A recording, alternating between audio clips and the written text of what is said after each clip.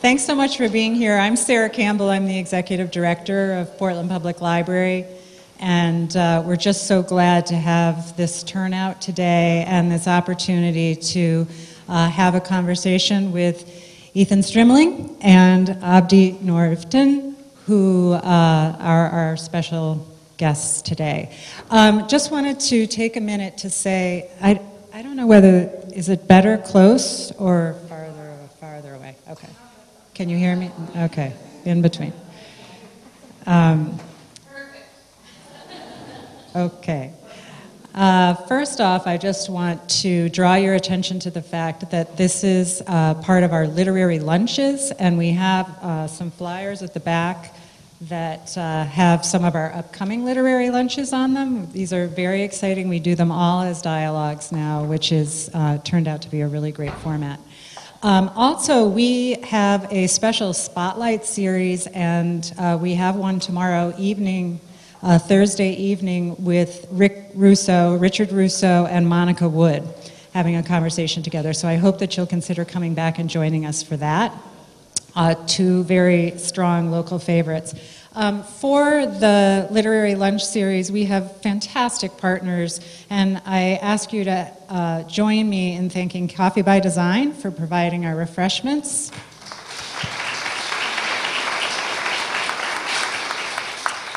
And our longtime partner, Longfellow Books, right across the square, who have books here. So huge thank you to Ari. Ari has books, has Abdi's book here for sale, and Abdi will be staying after to sign copies and to have a chance to meet you. And we're especially grateful to Longfellow because you share 10% of the cost of the book with the library as a donation and part of our partnership. 20? Today it's 20!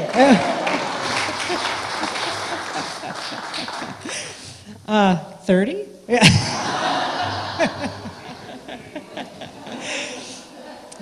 No, we want Longfellow Books to be good and strong. So, well, this is a particularly important conversation today, certainly very timely as we in Portland strive to be a safe, welcoming, and very productive, diverse city.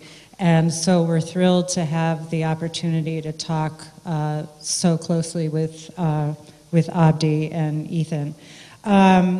Just want to introduce Iftin, although he may need very little introduction. He is the current mayor of Portland, and he was a former state senator for 6 years. And we're especially glad to have Iftin having this conversation with Abdi because of all of his work directly supporting the experience of the immigrant and refugee population here in Maine and the greater Portland area. Prior to becoming mayor, Iftin was CEO of Learning Works, which is a nonprofit organization that provides opportunities for the immigrant and refugee community and other underserved communities, at-risk youth and low-income families. And the mayor has also supported a number of endeavors to build integration and to bring our immigrant and refugee neighbors into the political life in our city.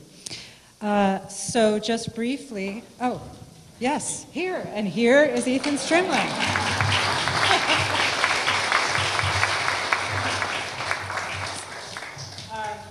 And just quickly, Abdi Iftin arrived in Portland, and here's Abdi.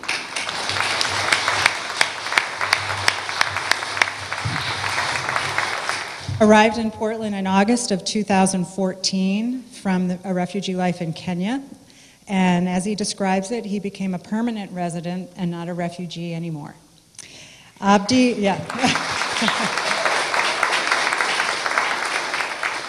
Abdi works as an interpreter for the Somali community who have immigrated to the state, and he was accepted to the University of Southern Maine, where he will soon be studying political science. So, Abdi, welcome. Iftin, thank you. Thank you. Thanks very much for having us and for hosting this event today. This is I hope to be a very informative conversation, but also informal, and hopefully you and I will get to know each other a little better, but most importantly, I hope everyone here gets to know you quite a bit more, and I hope you all buy his book before you leave. I think it's really important to support the kinds of efforts. It's a beautiful book. I will say up front, I didn't get all the way through it, but I've read most of it, and it's beautifully written and just tells a remarkable story. So thank you very much. It's not going to be boring. It will not be boring. You'll be hanging on the edge of your seat for quite a bit of it. So I want to dive in. We'll get to the book a little bit, but I think it's important to sort of talk a little bit about some current events that have been happening. Yesterday, the Supreme Court upheld a travel ban that President Trump had put into place. You had some very strong statements about that. I think it's very related to the book that you wrote. Your statement was, "The White House betrayed my American dream and makes me feel that America is no longer the exceptional nation for everyone." Very strong statement, and I'm wondering if you'd be willing to elaborate on that a little bit, why you made the statement and how you feel about it. How does that work? Okay, I'll do that. So I can elaborate that sentence that the mayor has just read. In the eyes of millions of people out there that are not in the United States, what makes America great is the exceptionalism of America, the reception of America, the democracy, the tolerance, the freedom that America provides, and the opportunities. And I will tell you why these things that I just mentioned, which are great characteristics of America, had saved my life. So I grew up in a war zone where you're just surrounded by destruction and militias and everything else, but somehow watching American films, American movies, actually gave me some hope, where like I realized, out there's a life, even though it's a movie, but somehow you realize that this connects you to a life that is not exactly what's happening in Somalia. So at this point, I recreated myself from the guy who was running all over the place, bare feet, hungry, into an American. And I asked my friends at that age, to call me American.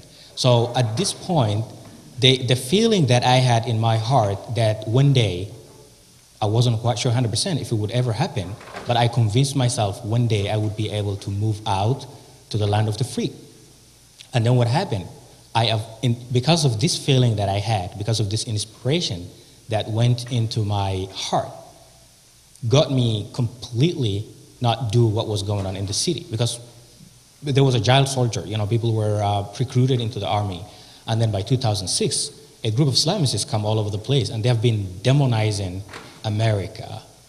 So to go back to the question, this is a gift, a really good gift, and it makes the groups like ISIS and Al-Qaeda, Taliban, or Al-Shabaab, which is in Somalia, it makes them so happy to hear this administration doing what it's doing.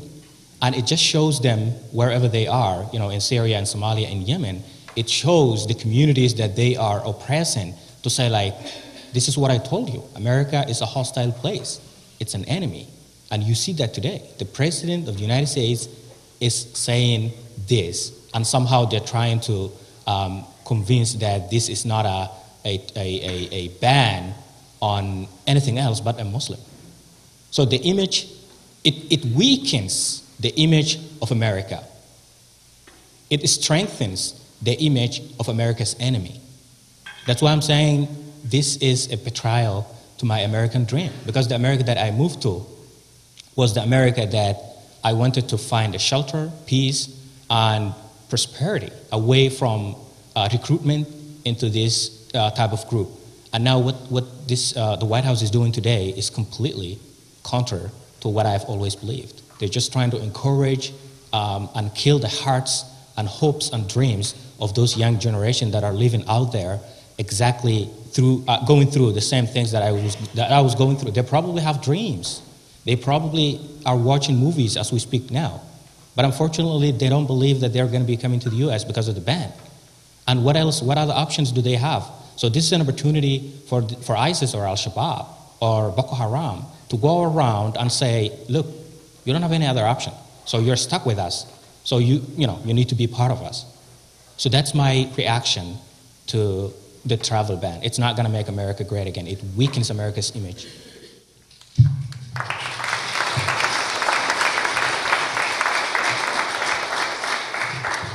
Backstage, when we were talking just before we came out, you mentioned that a lot of people that you're working with in the Somali community, that many are actually now going back to Somalia, choosing that life is perhaps better than the life that they experienced in coming to the United States or coming to Maine.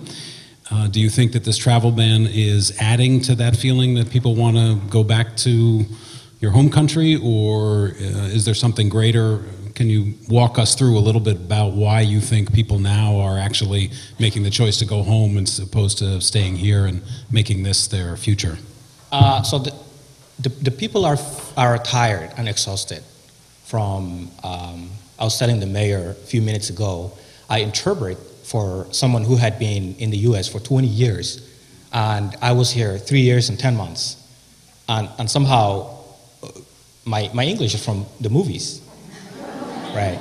Well, thanks to Commandos and Terminators, I would, and I'm going to ask you about that in a minute because I want to understand. Perfect. Not many people say they watch Schwarzenegger movies and that makes them want to go to America. So I want to ask a little bit about that. But first, tell us why people are going back. So. Well, they say I sound better than Arnold Schwarzenegger, which is good. You do.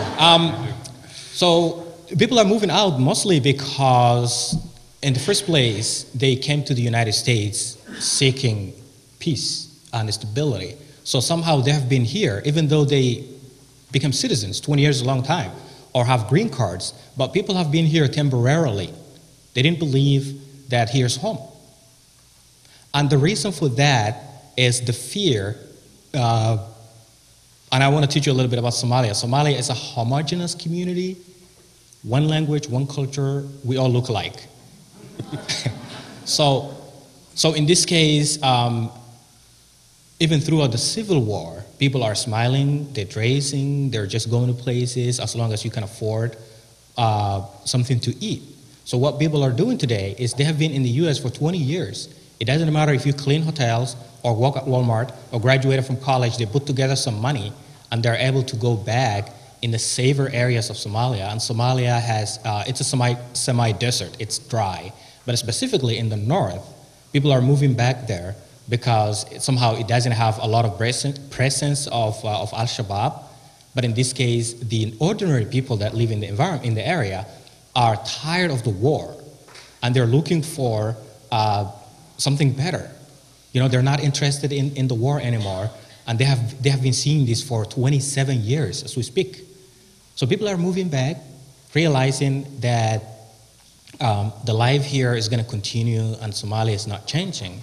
So somehow they believe that they can be part of the change. So what they're doing is they're investing their money, flying back home, and building structures. I know some people who built hospitals, and you can do that with $3,000, which is not a lot if you work several hours in the United States for several months. So you can put together that money and then moving back, and somehow they're just investing that money and helping the communities that are in there. I agree at some point, and again, I disagree, because if you see me, I'm not really here temporarily. I moved to the US on a flight one night. For those of you who heard This American Life piece, how many people heard that piece? Oh, wow, that's a good number. Okay, so there was a piece on This American Life, a podcast called Abdi and the Golden Ticket. When I left Somalia, I said, I'm not going to come back. And then I left Kenya as a refugee, and I said, I'm not going to come back. And I came to the US, and I said, I'm not going nowhere. So with this election and whatever happened now, and Americans saying, I'm going to move to Canada, I just give them this funny look. It's like, it's up to you. I'm not crossing into any border. So I'm here. And he's not the king. He's going to be leaving soon. So So that's why I think people are moving back somehow, and it's also related to the kids. You have kids here in American schools, they only teach one language, which is English. So somehow the kids are growing up in this environment where assimilation is a word that people don't like. Actually, who agrees with me? Most immigrant communities agree with me. Assimilation actually means leaving behind your heritage and everything else and completely melting into America and becoming an American. So look at all these white people. Your grandfathers, or if you go back like 3 generations, where did they come from? Scotland, other places, and now you have an American accent, and who are you? You're an American. So somehow today's immigrants don't really want to go through that. We're living in an age where flights are easy. You can leave from here 20 hours, you're in Africa. So people want to stay connected to their countries, and specifically a country like Somalia, which if you look 27 years of war, it seems like we're going to the same route of Palestine. If you look at the map today, you're not going to see Palestine at all. So we're somehow going that way, where we feel like Ethiopia is pushing its borders towards us, Kenya is pushing its borders towards us, and we have the largest coastline, and people are coming fishing and dumping their stuff in there, and then what's going to happen? So it creates some fear in the people. And me thinking about this, this kind of thing, I'm like, well, I can do something, so I can be the two of them. So I was thinking a word called salad instead of melting pot. You know, the melting pot, like when you melt, but then the salad, it has all the ingredients, the tomato and cucumber and all of these things, and then the dressing, and what happens? It's delicious. I like that. Yeah, I think actually that what has made America as great as it is that the immigrants in the past have actually not given up their own identity, still very connected to who they are, and that they make our culture stronger and deeper. I think it has built what has made the parts of America that are great, is that people don't melt, that they become the salad. So thank you for that imagery. So let's get to the book a little bit. I listened to a bunch of the interviews that people had. Everybody always asks, and I feel like I should ask it here because I think your response has been really important for people to recognize. Why did you write the book? What is what started you down that path? Toni Morrison famously has said, when somebody asked her, why did you write your first book? She said, I wrote it because I wanted to read it, and that I needed to see it so I could read it, and that was her way of communicating whatever it was, and she was happy that others wanted to share in that story as well. So I guess I would ask you, why did you write this book? In America, you have thousands of authors. Yes. Thousands of books, and American, like in Maine only, there's like hundreds of authors, like everyone wrote a book. But if in my community, in the immigrant community, I'm so honored to be part of the minority people who thought of putting the stories that they have into words so that other people can read. And this is something that could help, other than me going all over the place and talking to people. So that's what I did before I wrote the book. I was on the radio. I did citizen journalism. When I was in Mogadishu, I talked to NPR, and I realized that people have so much, they're craving for more. They want to hear more. And the day that I decided to write this book was when this American Life episode went on air, and I received thousands of messages from everywhere saying like, this was amazing. And then I said, that's only a little bit of the story. I know some of you guys are asking, why call me American? I'm not American yet, right? I'm this funny immigrant guy who just came in and waiting for another year to become a citizen. But let me tell you this. Today, as we speak, take a moment and think about this. What does it feel like to become a combination of a Somali, a Muslim, an immigrant, a refugee, a diversity visa lottery winner, a person of color? These are the scary things that you can hear on the media today, especially with the White House that we have and the Europeans pushing back immigrants. So I am a combination of 6 things that I just mentioned. And my book's not called Call Me Somali. It's not called call me immigrant. It's not called call me refugee or diversity lottery winner. This is a book of a fundamental human desire for freedom, independence, and most importantly, safety and peace. So if you read this book, you will realize why what they're saying today against immigrants, that the moving population of today from everywhere, except the U.S. and Canada, everyone else is on the move, except some countries in Europe. We are not rapists. We're not insects, infestations. What did he call us? So many things. You realize the humanity and the desire that we have for countries like the United States, which in our eyes is an exceptional place where,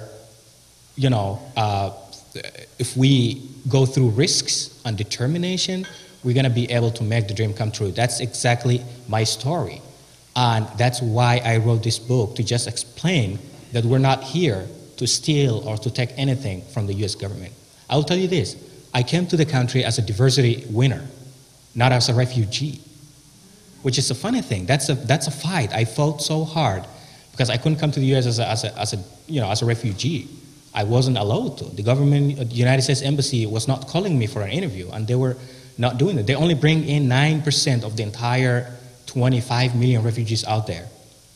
And then the rest of over 90% of these refugees are living in the neighboring countries like middle class or low income countries like Kenya.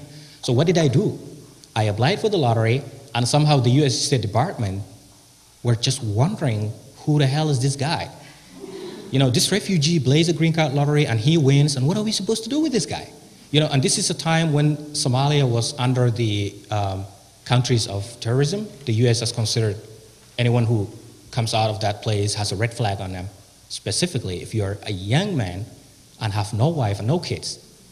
And I had a heart, but my physical appearance looked like to them as a terrorist, as an Al-Shabaab. Because if you look at the 7 or 8 Somalis who attacked the mall in Kenya, and the cameras caught them, they all look like us. When I was growing up as a child, I thought that all Americans look alike. But they probably have the same feeling. But I just wrote this book as a response to say that you were wrong to just wonder who I was. This is who I am. I am an American. Because yeah.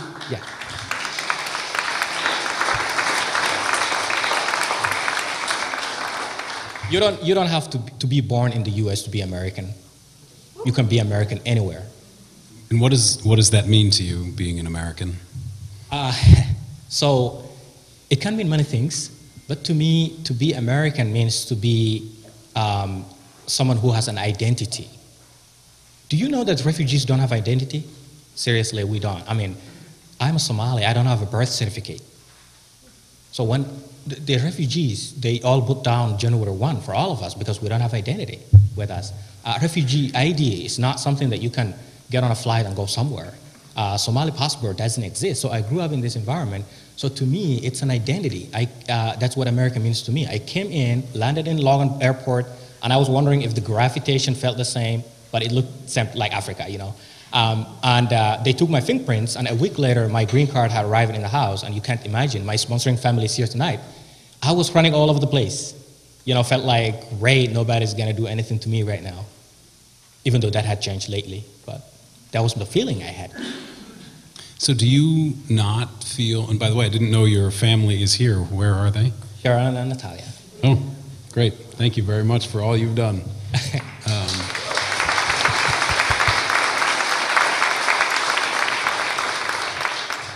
So do you not consider yourself Somali, or how does that part of your identity still be part of it? How is that still part of you? That's a very good question. My friends argue with me, and I still have my childish attitude. When I was so young, I denied Somali, I denied the tribes and everything else, and I called myself American. So, no, I am Somali, and I have not abandoned Somalia, not at all, because part of me is still in Somalia. My mother's there, my sister, she has kids, and I'm financially responsible for doing that. I can't go back at all. It's dangerous. And they're living in a war zone. And there's, so I don't know what's going to happen in the future, but this is the feeling that I have. For now, through all the difficult life that I have had in the past, so to me it's like a relaxation period now, where like I just want to tell myself I'm American, and that's something important to mention first, because I can't say I'm not American, I'm Somali. I can't say I'm not Somali, I'm American. I can be both. So that's where I am right now. Can you, and just from a process, so everybody knows, I'll ask a few more questions for the next 10 minutes or so, and then we want to open it up to you. So if you have questions, give you an opportunity to ask Abdi directly what it is that you may have.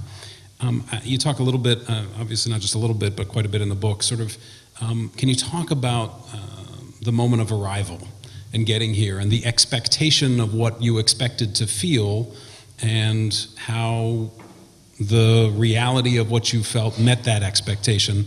And then I want to talk about a few years later how you're feeling about that expectation versus what you're feeling. But at the moment, I'd just like people to hear a little bit about the moment after the incredible journey you had to go through, in which you were clearly focused on this is where you wanted to be, and you arrived. Can you talk a little bit about what that was like? I arrived in late 2014, and it was August 11, the evening that I landed. And that evening, a young black man was killed by a white officer, I think, in Missouri, and his name was Michael Brown. And I was in the terminal at the airport, and it was all over the breaking news. And it was an introduction to America, to me. Welcome to the United States. And on top of that, when you come to the country, they ask you to mention if you are a Caucasian or Asian or Latino or black and African, like / African, that kind of thing. So they gave me that form to fill, and I was standing there for 15 minutes wondering who I was.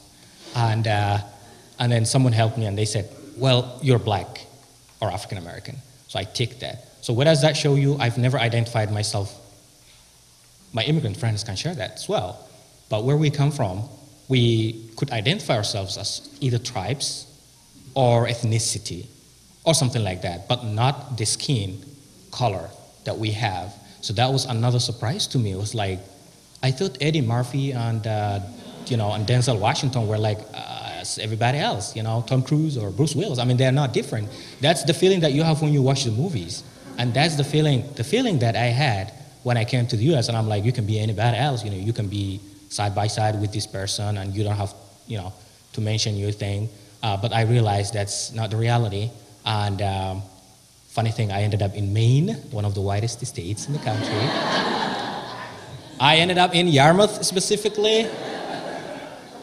I haven't seen any diversity in the area, so walking around, on the thing, and I found this installation job that I was doing, and you look rough and all that stuff, and just walking around. So we had to tell everyone, don't call 911 on this guy. He's with us, he's in the area, and then people got to know me, and so nothing had happened. But that was actually, to me, the shock of America. We're like, where are the skyscrapers? Where's the madness? Where's the police chasing the tax? You don't see that movement that you see in the movies. You see this quietness and a little bit of privacy, but I didn't give up.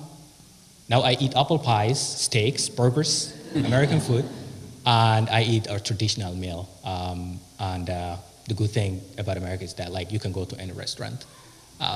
So it's a mix of both, like how America has introduced me to some African nations that I would never meet. Like, I haven't met a Congolese or Nigerian in Somalia in my entire life. I haven't seen them. So to me, it was a surprise to be in the line behind this guy at Boston when I landed, and I thought he was African American at some point, and he just gave me this African accent. I'm from Nigeria, and I said, oh wow, great, nice to see you. And then we talked a little bit. So yeah, it's actually, America is more than multicultural than I thought. If you ever come to Back Cove where we play soccer, you can see at least 15 languages being spoken all over the place. And people communicate in their native language, and we hang out, we play, and it's a tough game, but then at the end of the day, it's a handshake, you know, and saying, all right, have a good evening, and then next day, we come together. So somehow, I found an identity of America, but a multicultural America, and the America that gives me some wonderful friends, friends that do not accept me only because of the sameness of believing in what they believe, but America that's interested in the difference that I have. People ask questions like, what is it like? What do you eat? What's your music like? What's the mosque like? So I was really surprised in that part of America where like the white people that were born in Maine are so much interested in knowing about my culture and my music and my life in the past. So somehow that gave me a funny feeling where like, okay, wow, great, you know, people are so much open to this. And then there's the other part where it's like this tribe I worked with, the installation, who call their wives all the ladies, who can't say lobster, they say lobster. I mean, I'm not trying to say anything about the Maine accent, but this was a tribe that I worked with, and I was the odd one out, like sitting in the truck, and it's cold outside, and they're smoking inside, and I was like wondering what's going on, you know, and I told the boss, can you send me to work with someone who's not doing anything that they're doing? And he said, well, you're the only one, you know? And so that was another America to me, how some America is actually uneducated, doing drugs and being arrested and missing some teeth and have tattoos all over their bodies. That was actually something else. It, you know, just reminded me how I have to explain Africa itself, even though I'm not an expert in Africa because I've never been out of Eastern Africa. I've never gone in the Central or anywhere else. But then they ask me like, you know, how the monkeys or how the elephants, and somehow I have to say like, you know, I grew up in the Civil War, so I haven't seen any elephants at all. You know, so. Yeah. And so, share with us a little bit about how America has met what you expected it to be and the ways that it has failed in meeting what you expected it. Growing up, you had this, we don't shoot people up out of helicopters the way Schwarzenegger does most of the time, but you know, you really had this dream to be here, very young, nickname, all of that, and you got here, and now you've been here for a while. Can you reflect for us a little bit on both how we have met, what it is that you were hoping for, what you expected to feel, that freedom, and in the ways that perhaps we have come up short?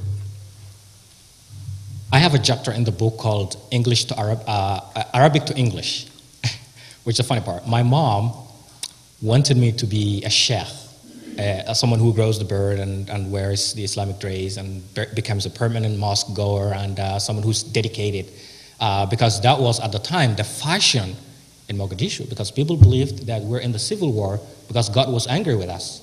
So my mom was part of the community that believed the same thing. She said, oh, in the 80s and 70s, we had nightclubs, music, and white people in bikinis running all over the place. So I think God is angry with us for that to happen. Now we need to reconstruct our identity so that peace can come. And she always prayed for an Islamic state, which actually eventually her prayer was answered and it became Al-Shabaab.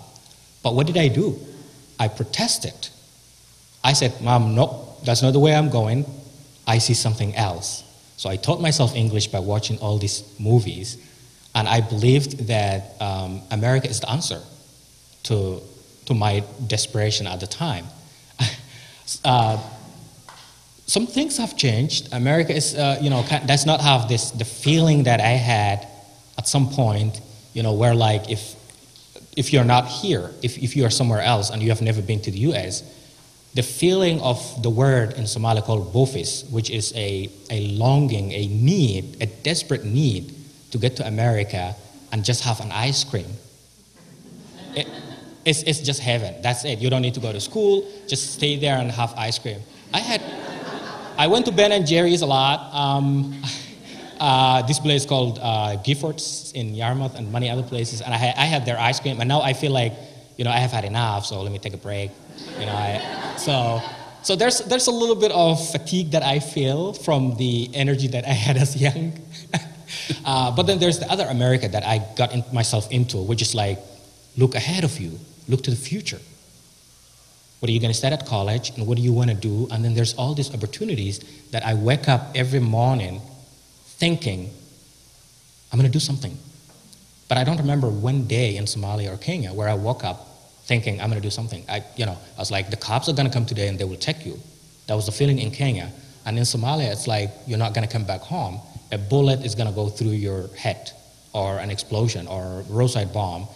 But the feeling here, sometimes, I actually, honestly, I say thanks to God every morning when I wake up, feel like, wow, nobody's out there who's going to point their gun points at my head. Nobody's going to blow me up. So I have some sort of, waking up and have plans. You go to work, or you go to meeting, or you go hang out with friends at the coffee. And isn't that something amazing? No, it's few things that you take for granted. The few things that it's a privilege that so many Americans take for granted. But to us, you might find me walking around, going to the coffee, and I just enjoy that 1 minute of walk, It just feels wonderful that you're not coming after me, you're not telling me what to do, and that's America. You can do anything that you want. So that's the ways that we've come up short in what you expected us to be. Yes, I never expected an American president would disappoint me. Yeah, I mean it's a shock, isn't it? Trust. You will read the book, but this is funny. Bush announces a war in Iraq, actually Afghanistan, and then it was Osama against Bush, and this was when I was practicing my English all over Mogadishu because we didn't have the Islamic Revolution yet, and I was supporting Bush. I know, don't get me wrong, but I had no idea. I had no idea what I was doing. I don't know he was a Republican. That is dangerous to admit in the city of Portland, but right. It'll be all right. Right, but to me, it was just the feeling about everything in America, and I read The Art of the Deal. Yes, I read that. Yeah. Well, I didn't know this guy was going to be president. I thought he was a wonderful American. Trust me. My brother and I, we would just he would read one page, and I would read one page, and this is when we were stuck in Kenya in one room, and trust me, I was smiling. I thought everything in there was true. Turns out it's not. He didn't even write it. So that is another thing about America that's like, well, that's not true. It's not America. Actually, it's not true what I felt. Did you have a ghostwriter for your book? Or Did I what? Did you have a ghostwriter for your book, or did you actually write it? Max? Max Alexander is here. So I did. I wrote the book, but I want to tell you the most difficult part of writing the book. I do the translation in my head. I'm thinking in my native language. I'm not there yet to think in English. So I've been thinking in my native, but the words became English. So I'm putting down, and at some point I read what I wrote, what I was trying to say in my head, and it seems like it doesn't sound like what I did. So Max has been working with me to figure out that kind of feeling, but it's my words, it's in English, it's not my first language. So, which is also a great accomplishment, actually. Yeah. Thank you so much. It is beautiful prose. So we're going to go to questions in 1 second. So please compile your question in your head. Last question before we get there. So your father played basketball, right?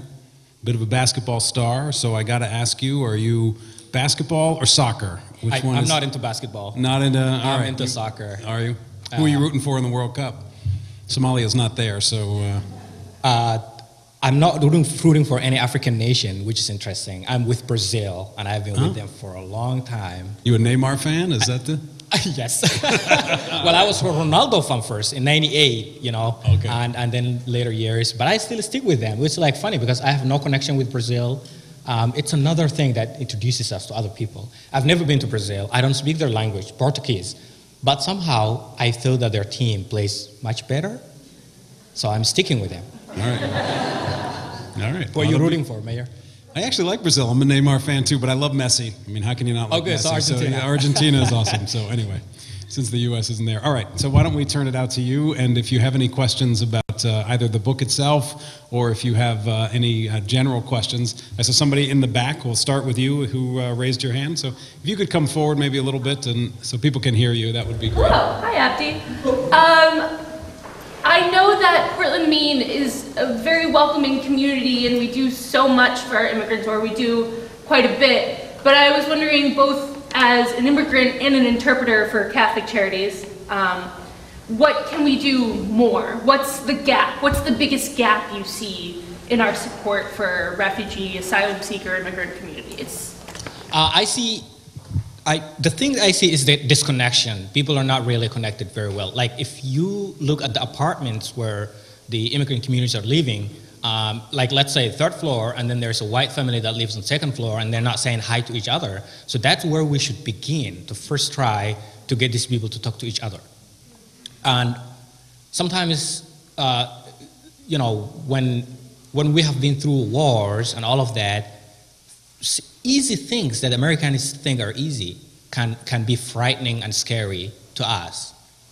Like it was just like me going to Dunkin' Donuts and trying to order something out of that menu, and I was freaked out. Even though I speak English, I was really freaked out. First, will they understand if I say hot chocolate? Which turns out to be hot chocolate, things like that. So I think what we need, and what I'm trying to do every day, is don't be scared, just express yourself. Sometimes we might be a very conservative, restricted kind of culturally, but it does not hurt for the person to get connected to the other person. So that's what I feel, that there's some sort of disconnection, and the best way that we can connect them is to do music events, for example, where you can have this guy play the guitar and the other person can play the drums, and say we can actually mix this together, and it sounds like I was talking about the salad. Portland is a pretty good area. Like I was in Minnesota the other day, and it has the largest Somali area, and I went to this place called Little Mogadishu, and we were doing a recording because someone had a mic on my face, and we had people approaching us, just wondering what was going on. And it was my first day, and I was saying well, I don't know because I don't live here, but I'm here because I thought that the community is large here. And then everyone showed up and they started speaking English. And I tried to communicate in Somali, and turned out most of the guys who were there were born in Minnesota and could not understand Somali. So that's another thing, and the best way to do that is for the families to start some sort of, getting the kids listen to music. I know culturally sometimes it's not appropriate to listen to music, but I understand that it can give you the words and the stories, of course, because we have wonderful music from Somalia in the 70s and 60s, and the stories they tell, because we're traditionally oral society, we speak. And then the way we speak, we turn that into a poem or a song, and then we need to encourage that in every community that, if you play your Nigerian music in your car and roll down the window and driving on Congress Street, that's fine to me. I love it, and nobody's going to say anything. So I think that is what we are missing, the connection. Yeah. Does that answer your question? Yeah. Any other questions? Yes. Over here in the back, and then we'll come to you. Yep, right here. Yep. Have you sent your book to the president? I know we can read, but you might have Did I what? Have you sent your book to the president? Oh, to the president.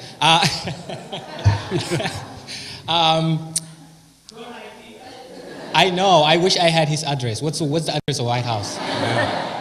1600 Pennsylvania Avenue. It's pretty easy, baby. You know what I should do? I would say I read his book, so you should read my book. Yeah. I read The Art of the Deal. Yes.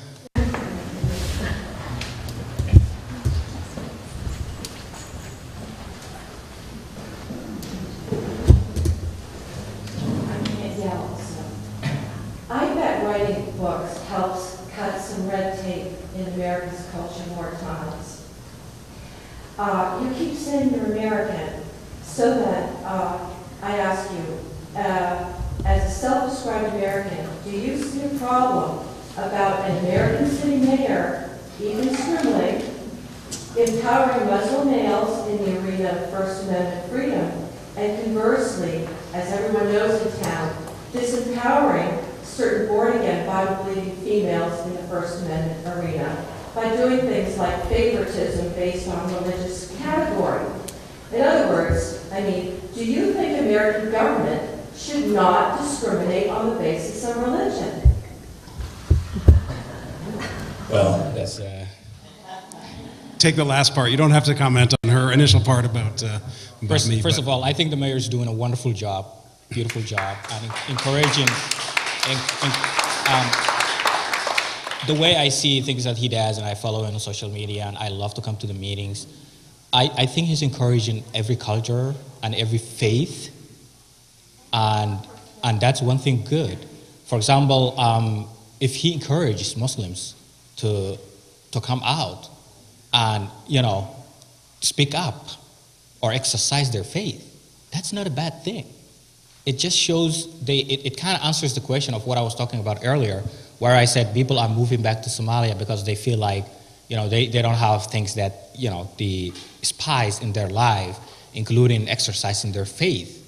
Of course they do, there's a mosque in the area and all of that, but somehow if the mayor shows them that, that's great, we're doing that, and I'm the mayor of this city, it might actually make it easy for them to say like, great, I'm enjoying living in this country, and I feel that America is, exactly the place where you can be free and can exercise your faith. And honestly, Mayor, Portland has given me the opportunity to reconnect with myself.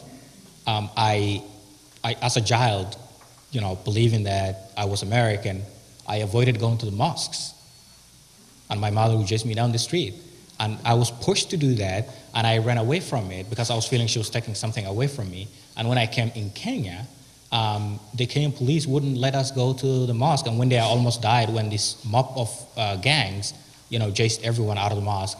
And then I decided not to go to the mosque ever again. So technically, I could never peacefully exercise my faith until I came to Portland. You can drive to the parking lot at the mosque and do whatever you want to do in there and get out, and nobody's pushing you or doing anything. And so that's a beautiful environment that that needs to be to be done. But everything else that she said about women and all that, I don't know. Thank you for your statements. I appreciate that very much. Certainly freedom of religion is very important in our city. Yes, please, over here. I really appreciate what you said about being grateful. Would you mind standing up? But I think it might be easier for people to hear. I appreciate what you said about being grateful for the safety and the freedom of just walking to get a coffee. And so we have those freedoms, and we all should be more grateful. Another freedom that we have in the U.S. that I think people don't realize isn't everywhere is the freedom to pursue a different profession. People were a banker, now they want to be a teacher. Or they were a teacher, now they want to be a doctor. And we don't realize that that's pretty amazing. We can zigzag and choose and reinvent ourselves. That's sort of an essential quality, I think, of being an American. You can reinvent yourself. So if you've had, a couple hundred years, what are some of the professions you might like to reinvent yourself into? Oh, that's a tough question. Well, 200 years.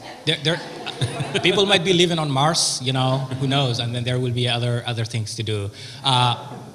But there's so much. I'm now studying political science, which is a funny thing, and I might be getting into social studies. And I went to college in Kenya. I learned journalism because I believe that I'm a storyteller, and I know how to tell stories. And that was one point, trying to get me do something. But when I came to America, I said goodbye to journalism because my stories are not going into the radios anymore. And then I was like trying to invent myself again, thinking like, what's the one thing that you can do not only for America, but for the world? And America has the readiness for that it could give me. Yeah. Thank you. Over here, yep. Yes. Yeah, Abdi on the golden ticket, yep. I just want to say that I'm considered American.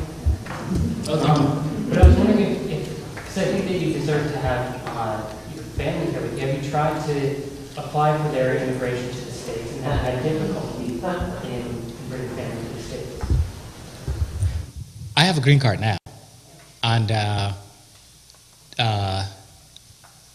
the way that I got my green card is through the diversity lottery.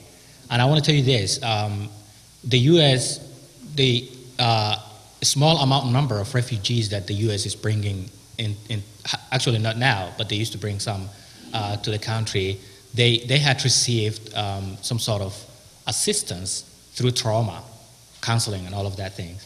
But unfortunately, when I won the lottery, the U.S. government no longer considered me as a refugee. So I landed in Boston, and I was on my own, except when this family actually had, if I didn't know them, where would I live? You know, how would I get all the money and all of that? It takes 5 years for anybody from the time you get the green card to the time that you can apply for your citizenship. I totally understand that there might be some in the crowd tonight that have green card for 10 years and may not want to be Americans. But to me, I have nothing to lose, and this is what I need. If they could call me tomorrow for an interview to become a citizen, they would ask a few questions. Who was the 45th president, or what are the 3 branches of the U.S. government, which I already feel like, you know, I'm ready for it.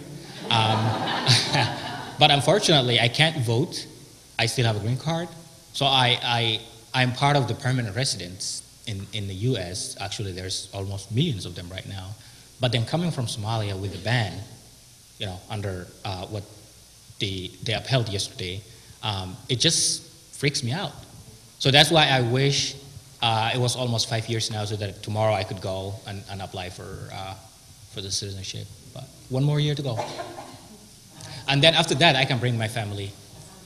Hassan is my brother. And you heard This American Life. And sadly, in This American Life, he's in Kenya. And he's still in Kenya. He's married to a wife and has twins. He got accepted to Canada. The U.S. denied him forever, and they said, you can't even try no more. But we got together. There's a team Abdi, and now became Team Hassan, my brother's name, and it's like 8 people, including Sharon, and we raised money, actually a lot of money, $28,000, and through sponsorship with the refugee agency, and now he's going to be in Toronto very soon.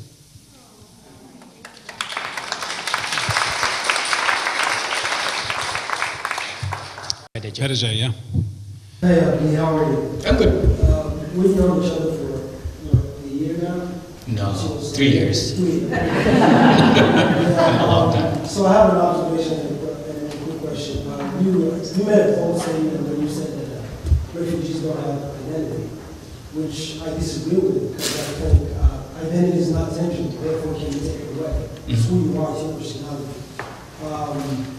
And just wanted to clarify that. And my question is, clearly you're bold, bright young men, and Just stand up, just so people can hear you. People can hear you a little better. Yeah. Okay, and you're in America. So I don't know if you heard of the brain gain and brain drain, which is what's happening in most cases, unfortunately. And I'm wondering, how do you bridge that conflict? I know the American narrative is very enticing. Everybody wants to be part of it. But if we keep indulging in this, I don't know how to call it. Maybe it's I don't know if it's a madness, because it's not really the most diplomatic way of saying it. But how do you bridge that conflict? I mean, I know I have that internal conflict. I feel like the American narrative is very enticing, and I want to belong to it. But at the same time, I have those strong ties at home, and I've decided to go back at some point, because I feel like that's the most honorable and noble thing to do. So how are you very able to just quiet those voices inside you? Because I didn't know that you have those. How do you just decide to leave all that behind and be like, I want to belong to the American narrative? Because I feel like Africa needs us. America will be just fine. I mean, Trump is just another episode. He's going to be fine, guaranteed. So how do we, because in the position that you are in right now, you have a voice. You can either tell the young kids, the African young kids, hey, we have to go back. Do well, perform well, be excellent, that's good. But we have to go back and build our own nation. But how do you just manage to be like, yeah, let's go? The American narrative, it's very beautiful. Let's do it. That's a good question, Pedajay. Thank you. That's his name, Pedajay, BDG. That's French. When I say refugees don't have identity, actually there's a difference between refugee and immigrant. If you're an immigrant coming from Burundi, Rwanda, Congo, you have an identity. You have a government, you have peace. But if you're coming from Somalia, where we lost everything, I'm talking about my generation that grew up in the Civil War and had never seen anything that could get me connected to my country. Music was banned and it's gone, and our musicians died or displaced from the country. So that's why I'm saying we lost our identity. And when you come to Kenya, refugee is your identity, but it's also a status. It's not your joy. So people don't, I never said, well, call me a refugee. So I was kind of lost. That's why I'm saying we actually needed an identity until I came here and became a permanent resident. And this was, I'm speaking for majority of the refugees, but they could agree with me. And that's why I'm saying I got an identity when I got here. But the question is, I would say, don't be scared. Get into it. Remember when I said eat apple pie and steaks? Do you do Thanksgiving and Christmas? Do you wrap gifts? Yes, it's beautiful. Don't be scared of it. I mean, I know some people are so freaked out of that. No, I know, I'm trying to answer the question. Exactly. I totally understand what you were trying to say. But the thing is, I'm saying I think that you said something like, how can I belong and then still, have my heritage and everything behind me. So I'm saying if you really, the only word is like, don't melt.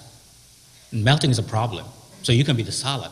So if you melt, which actually means now you speak your native language. So melting actually means you won't be able to do that and you're gone. You're just an American and you're lost. Somehow, your identity is gone, so you will call yourself American.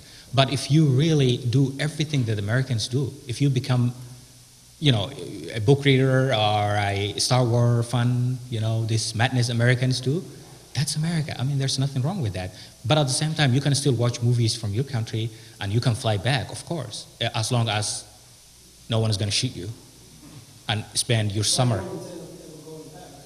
Oh, you're not going back? I can't go back. Well, I will go back if there's peace, but I can't go back because my country is completely not in the same situation as yours. We have madness, craziness going on. Coming from America can kill you. Our Congress is the same. So you intend to go back if things quiet down and settle down in Somalia? Oh, hell yeah. I know the streets where I used to run around. I want to go back and revisit and be part of the construction. I thought you said that you never go back. Well, what I meant was, did I say I will never go back? I don't think I said that. So what I'm trying to say, like right now, if you look at Somalia, the next 20 years, I'm not hopeful. I'm somehow pessimistic of how things are happening. But if miracle happens and we wake up tomorrow and everything is settled down and my mother calls me and she says, I'm walking all over the place, I'll definitely go. But now I'm disappointed. I'm disappointed because I want to bring my family out, not really me go join them. So which just shows you how pessimistic the situation looks to me. We're like, I want to get one more, see if there's anybody else out there. Appreciate it. Is there anybody else who has a quick question? We got about 1 minute, so I want to just jump to it. So somebody in the back sounded like they had theirs, and then we'll come in. Yep. Yes. I'm a volunteer with Refugee and Immigration Services of Catholic Charities, and I just want people to know that on July 14th, that's a Saturday, from 3 to 5 at Chevres High School, there is World Refugees Day celebration. And so as a way to support the refugees in our community and to get to know them and to eat some really wonderful food and hear some good music and some speakers, I would invite you all to come to Chevres on that day. All right. Thank you for that announcement. All right, we had a question, I think, up here, so I want to just give that opportunity. Yep, please stand up. Hi, Abdi. I'm Sarah, and I teach English in Portland to immigrants. And I'm just intrigued by your story about how you learned English mostly by watching movies and by reading books. And I just wonder if that's the whole story, or if you ever took any kind of structured English classes, if you had someone to practice with, kind of what the rest of the story. I did not take any structured classes. The first words that I learned from the movies were all swear words. The F word, the S word. I thought everyone in the U.S. is swears. I'll be back with those your first few words. was one of them too. I'll be back to Somalia someday. But no, until I came to Kenya, and I went to college for like a year, and that was so helpful to get me be able to get to know how to write better. Yeah. All right, we are going to have to wrap up. I do want to. Abdi's going to stick around, so if anybody wants to ask him a question, he's happy to sign books. I really do hope all of you here buy a book if you haven't already. I want to thank Longfellow again for what they're doing, and thank the library. Rachel, is there anybody else that we need to be thanking besides? Anything you want to say to wrap it up? All right, so thank you.